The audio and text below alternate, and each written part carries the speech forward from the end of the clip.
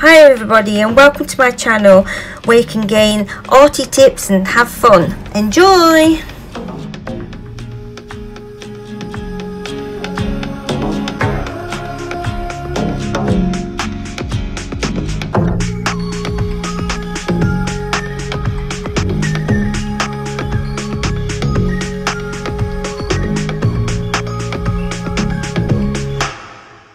Hey everybody, welcome back. Hope you're all well.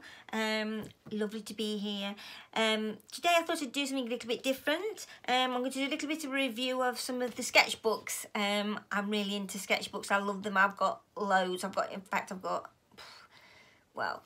got a lot.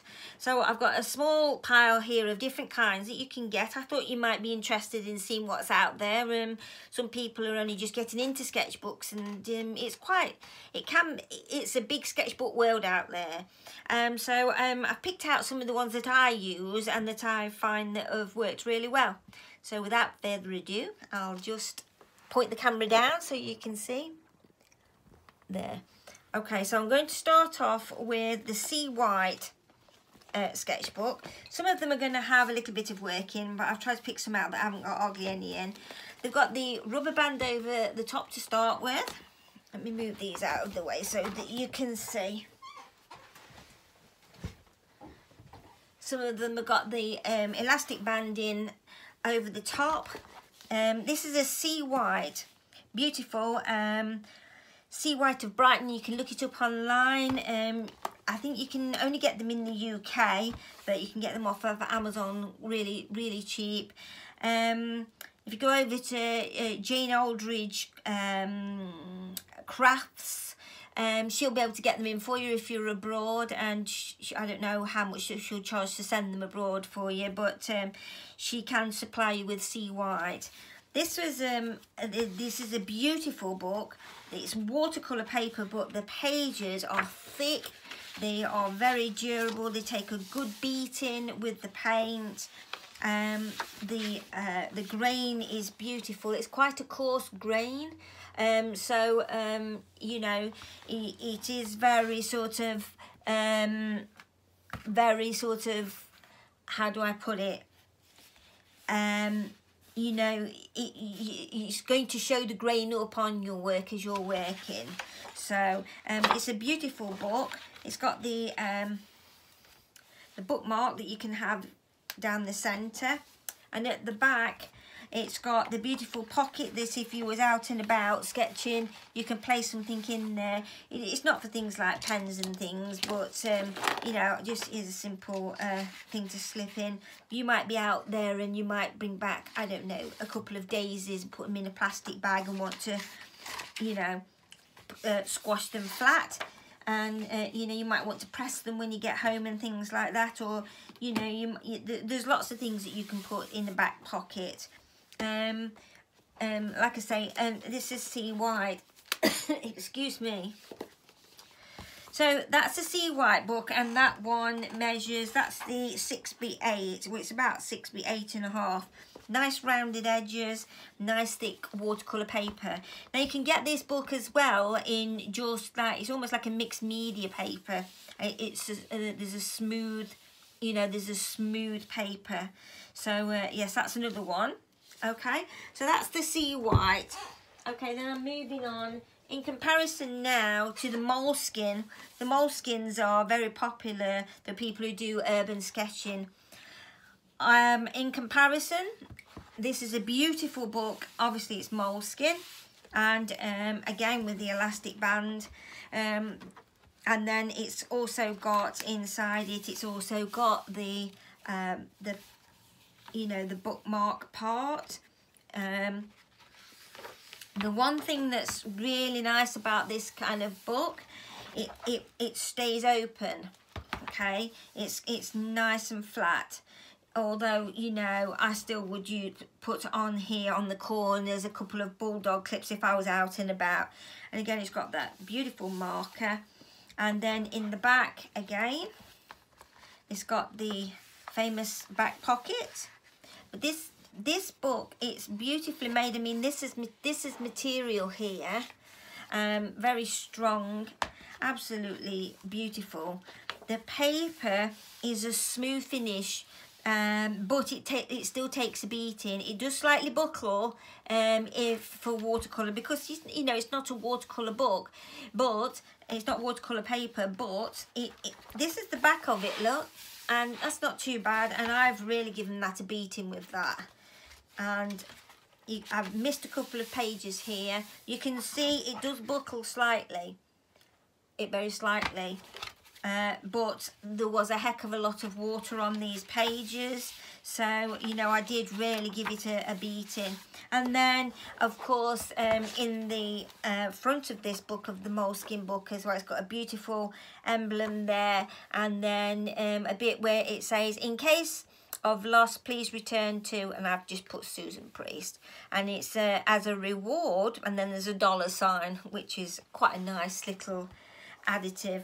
But to me, I've been out and sketched with this and the Sea White, and I actually prefer the Moleskine, just because it's beautiful to work on and everything. And I wouldn't really be battering the pages much if I was urban sketching, to be fair.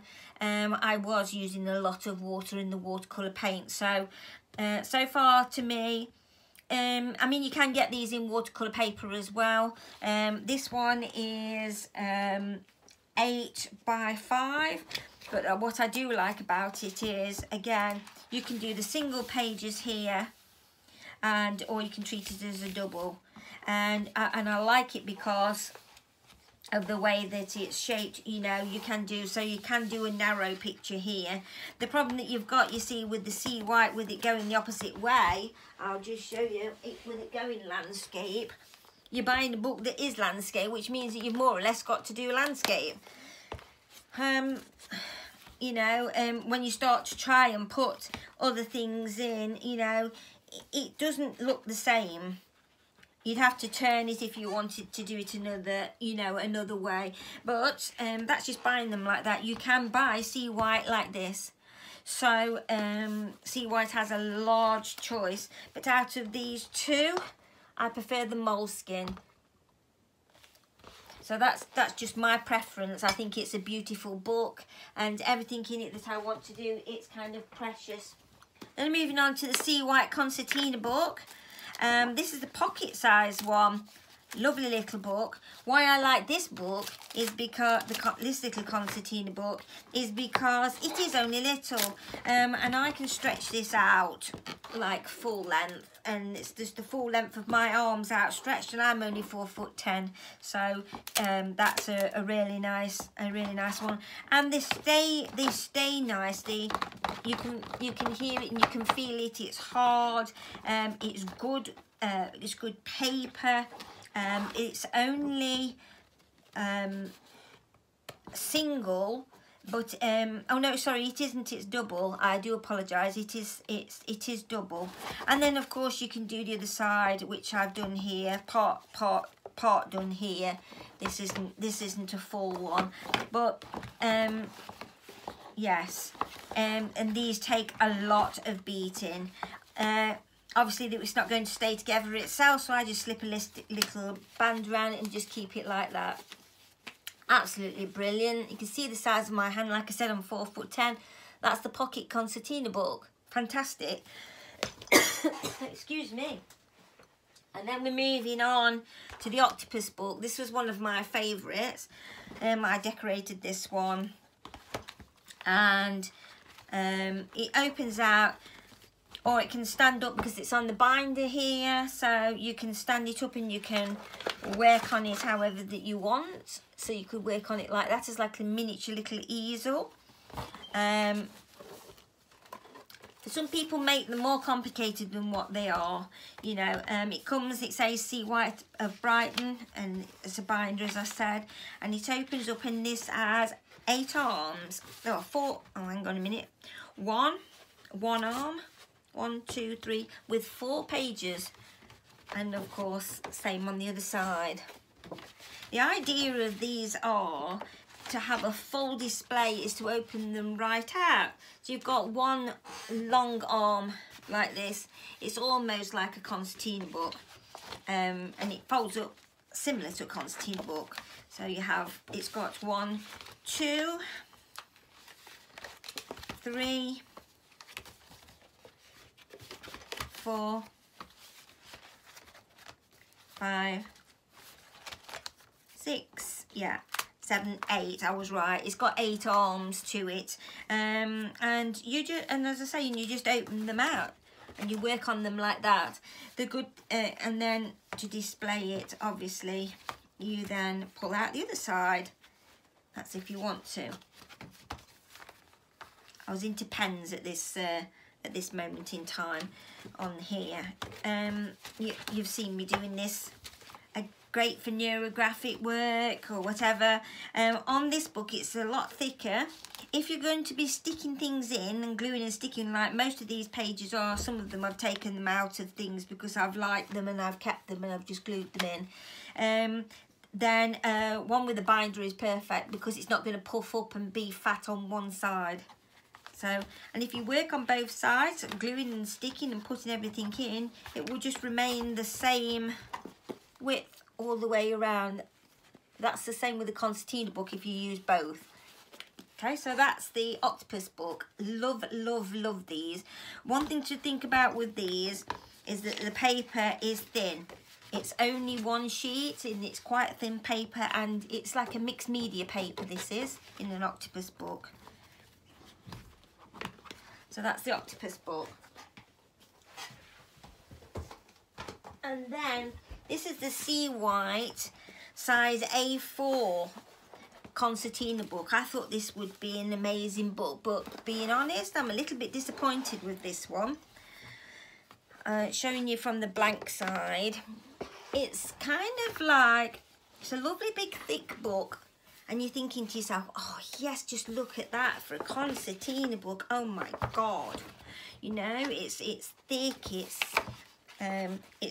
it's double ply, you know, so you can do both sides. Really beautiful. So why don't I like it? Or this is why I don't like it. As soon as I started to paint on the inside, can't find the right way around it, excuse me. As soon as I started to paint on the inside, I soon realised that because the pages was big, and this is if I was using watercolour and collage, the pages started to split straight away. Any water that got in those creases, and it split and it ripped straight away. I had to glue them back together, which was very annoying because I've done a lot of work, and yeah, you know, it's nice to have a lot of room to work, but when the page splits, it's very disappointing. So I didn't like that about it, I have to say. Oh, that's my fault, it's stuck together there. But as a concertina book and big size, and it opens out, wow, you know, it's great. And I've seen other people who use all these sketchbooks in a different way to the way I use them. You know, if you was taking it out on location as a sketchbook, great, fantastic, because you know, you can, if you're just working on 2 pages like this, you've got the hardback bit, and you can just put elastic band again, or bulldog clips on each corners, and it holds it in place, and that's all great. But like I said, the thing I didn't like was that it ripped, which meant that I got to repair it, or I'd got to concentrate on when I did collage, that it was going to be going over the page in the seal to help to strengthen the pages, which was disappointing. Yes, but I did love it. It was lovely. The lovely size to work on. I mean, that's like, you know, that's a really big picture when it's opened out, isn't it? Look, it's like 11, well, it's over 11 inch, 11.5 inch by 16 inch went to work on, which is fantastic, in one sitting. So that's lovely. And then obviously much more impressive when you open it out. That's if you're ever going to bother. The thing is, I think if you've got working in a gallery or something, or an exhibition of some sort, I think that if you put one of these underneath your work on a table and opened it out, it would be impressive. But there's the tiny pocket one, look, and that's impressive as well. When that's opened out, you see more. You know, your area that you're working on is only this big now. So it's good for you to go from small to large, but when you're going from small, this size, to this size, you know, you're there, aren't you, ready to that's quite a large size painting to be able to start working your way up to be going bigger and bigger. I have a friend I keep getting on at her. She does the most amazing work, and I'd just love to see it bigger because her work's out of this world. So again, that was another sea white. If you was using acrylic paint in these big books, I don't think you'd have a problem because the paint's strong because it is a glue, and I don't think you'd have a problem at all. But for watercolour and mixed media and ink, and you know, and running your inks about and your water and things, I think that that might be a problem. Let me just bring you back up here. I feel like I'm just talking to a book. So the big one, it is good, but not really for watercolour and ink for running water, I don't think, unless you're securing it. So, and the pocket size one, yeah, love it. That's my favourite. And out of the sea white and the moleskin, I love the moleskin. Even though the page is buckled, I look at it like this. If you've done some beautiful work and you want to save it, and you want it, not, mine aren't exhibition books. I do have books where I just go out there. You've seen me. I just scribble or whatever and mark make and things like that. But this book, I wanted this one to be different, and this is more like a display book because I wanted to go out there and paint something that I like and that I see. So, for instance, so this would be, so this is the wheat field. Yeah, and so I took a nice photo of it and things like that. And then, you know, this one is different. I do want to have this as a display book. Not for anybody else, really, but for myself. And another one, look, that's just some random grasses with those, you know, those little pink flowers that you see and purple flowers everywhere when you're out walking and things. And I was, you know how I've been working on greens? Well, again, that's been brilliant for that. So that's just about it, really. But I just thought that you'd all be interested, and I hope it's helped somebody. Because you see all these ones, you know, you go onto Amazon and you see there's, even if you go on to see white, you just think to yourself, oh my goodness, there must be a million, you know, a million kind of books there. Which one do I pick, and which one's good and which one isn't? To me, see white are all good. But like I say, if the bigger your book you go, you really need to be thinking about acrylics, unless you're doing a picture like I normally do, where I tape it off around the edge like you've seen me do with the one that I've just shown you, and you're just working in the middle of the page or on one of the pages. Then they would be amazing, because you've got an A4 picture, haven't you, and it's just going to be lovely. So if you went out and you was doing representational pictures of trees and things like that, you know, absolutely amazing. Yeah, you'll love it. And the A4 one, it's good. They've got a lot of pages in them. The moleskin one's good as well, because it's got, I think it's 190 pages in there. And look at it, it's so thin and petite. And I thought, you know, if I really loved this book and treasured it, what would be really nice, you could even go back if necessary and iron the pages, couldn't you? You know, put a tea towel over it, open your book out, slip a tea towel in, just rub an iron over it. It will all go. You'll, you know, there'll be no, you know. But I did use a lot of water on this, and I didn't need to really. So yeah, I am working on my watercolouring. So, but yes. So I hope that you've enjoyed the video, and I hope it helps somebody out there. And so get those sketchbooks and come on and get out there, like I say, and have fun. Okay, see you all soon. Bye.